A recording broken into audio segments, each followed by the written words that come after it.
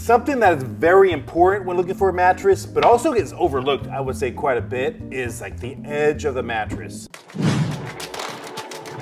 Something that we use all the time. It probably gets the most punishment on the mattress, but a lot of times it's overlooked. Yeah. So Gabe, why is the edge support important? The main reason why is because one, you want to make sure you have a full surface area of the mattress where you're sleeping on. That's number one, right? Because that's for you bought a mattress for sleep. Side note, yes, I've seen like people have, you know, buy a queen size mattress, and we actually did a video on it. It was like a Dream Cloud mattress that it was like almost crowning. They could only sleep on like 52 inches of the mattress. Yeah, it was pretty bad. The one is that make sure you have a full surface area of the mattress to sleep on, right? Being able to sleep all the way on the edge of the bed shouldn't feel any different, much different than the center of the bed, right? Yes, and guys, at least in my house, you want as much room for sure as possible, or if you have kids too, you know, because that is where a lot of you guys live, you know, as at the edge. Yep. You know, so that's one thing, and then also getting ready for your day in the morning, right? It's just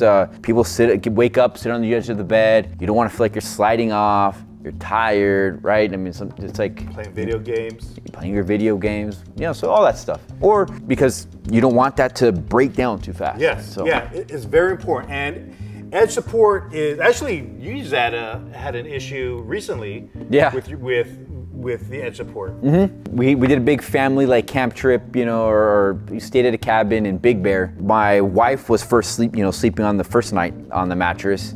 And she's like, you know what? It's like a little crowded because she was sleeping with my daughter in that bed, and she's like, the edge is terrible. She kept feeling like she was rolling off. So I was like, you know what? I'll sleep on another mattress, just like the twin size. And then she's like, have our other daughter sleep on it with her. And well, middle of the night, my daughter just boom fell out of bed. Oh yeah, we were all in the cabin together, and I heard a big boom. Yeah. Oh man. Thought it was like a bear coming in the house. Yes. But no, it was because that edge was terrible. Like, she's small, she's 10 years old, or gonna be 10 years old, and it was just just rolled off the edge of the bed. There's no support. So that's why you want good edge support. That's one big reason. So edge support, it has changed over the years. There's three main types of edge support that we see, that I say the most common.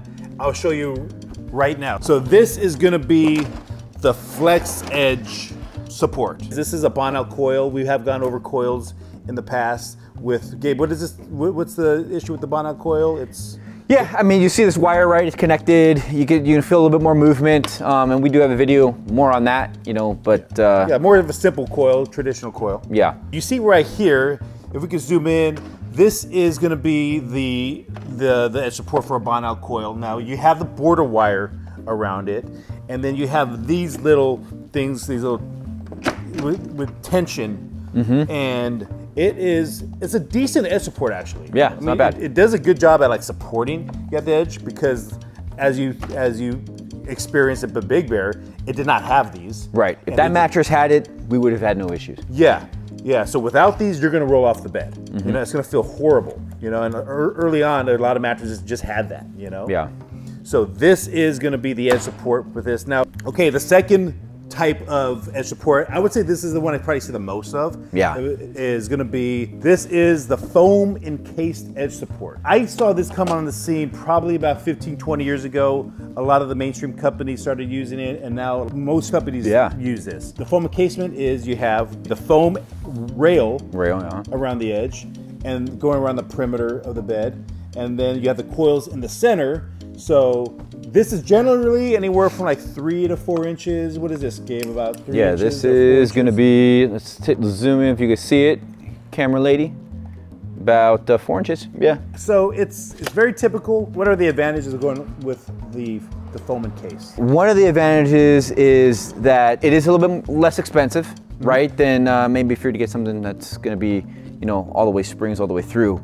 But then also, it's more expensive than the other one. Yeah, it's more but expensive. But it's less expensive than the next one we're going to show you. Right, that's correct. Inside the showroom, like when you're shopping for a mattress, you see that nice, clean, you know, smooth sides. It does give a nice smooth edge to it, so it gives a better look. You get more of a square look to it. You know, there is some padding on side of it, so it does feel good at first when you're testing it out. Yeah. Right? Yeah, there's some flexibility too. A lot of the companies went from that type of coil or more rigid coil to this because there is more flexibility with this compared to the way it was done before, which is good for adjustable bases. Yeah. You know, and it did, like on the showroom, you felt that nice firm side. It made the mattress a lot more appealing on the showroom floor, especially for the salesperson trying to sell the bed. So it gave it that nice solid look to it, you know, and feel at the edge. Yeah, and it also gives you a better like sizing. Sometimes in the pocket of coils, what can happen, there could be like an accordion effect. Yes. And it could squish in and all of a sudden you have like a 60-inch queen size mattress, you know, give or take like an inch or so, right? But then it maybe goes into 57 because it squishes in, so you have to pull those coils out. Yeah, yeah. There is more control over just like the way, like the sizing of the bed. Yeah. Cons. What do we see any issues with? Yeah, cons, I mean, one, we've talked about foam. Of all the materials in a mattress, foam is usually the one that goes first, right, as far as breaking down. Yeah. And when you're putting all that pressure and that weight sitting on the edge of the bed, you can start getting it to buckle over time. If you're elevating the adjustable base, right, then you're starting to break it down more, right? So then you start getting that roll off and that saggy sides. Also too, like if you're sleeping at the edge of the bed, even though you do got a good support at the edge, at least initially, but when there is a difference in feel. That's probably the main one. Yeah, I would say that's probably the complaint that I hear the most of, is that because they're two totally different sleeping surfaces, it's gonna feel a lot different than the coil side. So people, especially if you're a sensitive sleeper, that will drive you nuts. Yeah. So there is more transition. It just doesn't feel good. You can feel that difference. Yeah, when we've had customers that say, man, I'm losing like 6 inches off the side because I can't sleep over there. Yeah. Usually it's about 4 inches, but you know, still that's, if there's a couple in the bed, that's 8 inches, right, that you can't sleep on. Yeah, you're paying for a king size 76-inch mattress, but you're, you know, sleeping on, you know, 68 inches or 65 inches, you know? So you're not maximizing it, or even a queen, it's even worse. That's probably the biggest complaint. And a little side note, a little tip is a lot of mattresses, you might see coil density versus coil count. Coil density is if they were to count all the coils around the perimeter, they factor that in. So little like, shenanigans, right? Yeah, a little bit of a smoke and mirrors, a little bit of tricks, you know. You might have actually 800 coils in here, but they'll say 1,000 coils because there's another 200 coils around the perimeter. So coil density is just some little funny terminology that's used. It's not actually true coil count. It's like if we would have used the whole perimeter, then it would have been this much, but it's like, okay. Yeah, so if you see coil density, just remember that it's not the true coil count. But yeah, so this is the foam encasement one. My most favorite one, and now I see the industry going more towards this. This is like it's an edge-to-edge coil, but we have firmer coils around the perimeter, and then you have the little bit softer coils around the center part, like the main part of the mattress. So usually the two outer rows are gonna be a bit firmer, and then the center part are gonna be a little bit softer. Gabe, what are the pros? Give me the pros. Yeah, pros. You got that full sleep surface, right? You know, from edge to edge. And even though it's a little firmer on the perimeter, it's not gonna be a drastic feel because the coils, like you're on a coil mattress. It's not going from coils to now foam and it's like, whoa, this is a weird transition. Yeah. No, so you get an actual more comfortable sleep surface on the edge. Yes, a lot more consistent feel on that, even though there's a very little variance on the firmness of the wire. Now here's something too. If you notice that there's numbers on here, if we could zoom in a little bit here. So we have, if you see it here, there's 13.5 around the edges and 14.5 in the center. That is the gauge of the wire. That is the gauge of the wire, the steel. So the higher the number, the thinner the wire. The lower the number, the thicker the wire, which means that it's gonna be firmer. The lower the number, the firmer the spring. The higher the number, the little bit more softer the spring is gonna be. And there's that balance, you know, it doesn't mean like higher is better, lower is better. You want, again, we're going for comfort and we're going for support. 14.5, 15 is a good sweet spot that we found. Unless you're going for a really hard mattress, then you might wanna go in the 13s. But yeah, because on a thinner wire, right, you could fit a little bit more coils in there, right? So just because it's taking up less space. Right, so. Another pro with this too is going with the flexibility of it, you know.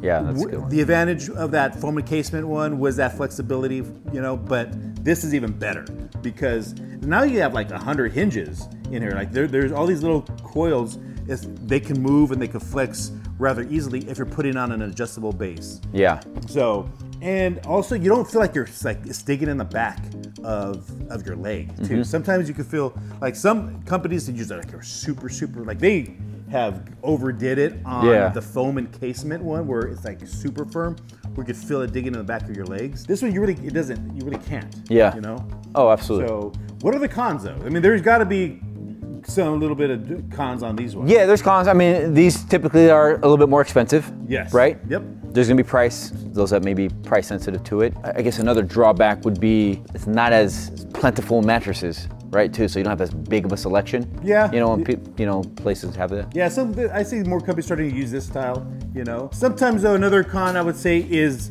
there is a little bit of a accordion effect where like on that we were saying on the foam encasement, it's easier to get like a hard measurement, like a 60 by 80 for a queen size. With this, there's a little bit more variation, you know? Now, we've done some changes over the last couple, or maybe year and a half, is because we used to use another coil company where it was a well-known company that did pocketed coils.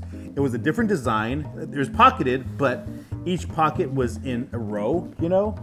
And they're in lines. So there was, and we did a video on this, why all pocket coils are not created equal. You can find that one. But there was more of an accordion effect on that style than this style. Now we've changed it to like this quad coil that we use from Texas Pocket Spring, which almost like the honeycomb effect. I got this from an engineer recently. He does like mechanical engineering. How there's a lot more stability in it, so there's less flex, you know? How a honeycomb, there's, you know, it's going to give you more stability. I'm going to butcher how he explained it. It made sense. Yeah. And I tried to act like I knew exactly what he was saying, but it does make sense what he was saying. But it did keep it a lot more stable. You know, there is less of that accordion effect. There's a little bit of accordion effect on here, but definitely not like what we had before. Yes, right.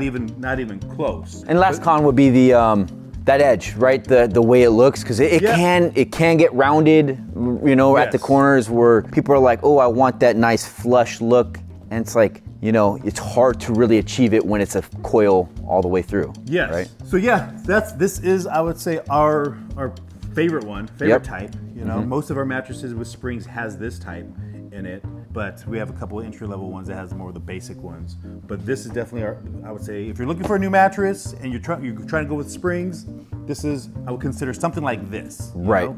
Yeah. Now, what about foam? What about, we do a lot of latex foam. Yeah, so, foam, you know, that's another topic in itself, you know, just because of, you know, they do provide different supports. People might think, oh, it's a foam bed, let's just classify them all the same and they're gonna have all the same mesh support. Not so true. Like, so that's another video that we got to do. Yeah, that's gonna be a whole separate video because it's not really comparing apples to apples. Yeah. You know, but so yeah, when you're looking for a new mattress, these are the things to consider and think long term. Like when we're designing a mattress, we're not thinking how good it's gonna look on the showroom floor. I mean, that's like not our initial motive, you know, or priority, or how it's gonna be within 100 days. I mean, we're thinking like, how is this gonna hold up in at least 10 years, you know? Yeah. You should love your mattress for at least 10 years. So, and that's one reason why we do it like this. Now, the foam encasement is gonna look better, it might feel more solid initially, but thinking long-term, a good 10 years, you know,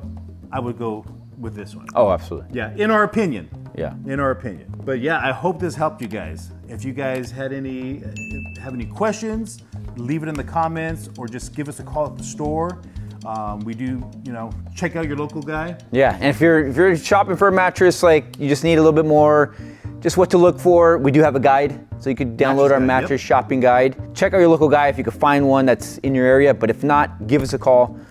You know, we can go over the mattresses that we have and what may be right for you, and we could build you a mattress and ship it out to you. Yeah, and if you guys are just starting your mattress shopping journey as well, we have other, I would say, check out mattress shopping mistakes not to make. That's a really good one. And then also check out that Dream Cloud mattress one, where we open up a mattress and you can see where edge support is very important. So those are the two videos that I would say check out. Yeah. So, well, guys, thanks for watching. Hope this helps. God bless you. Sleep well.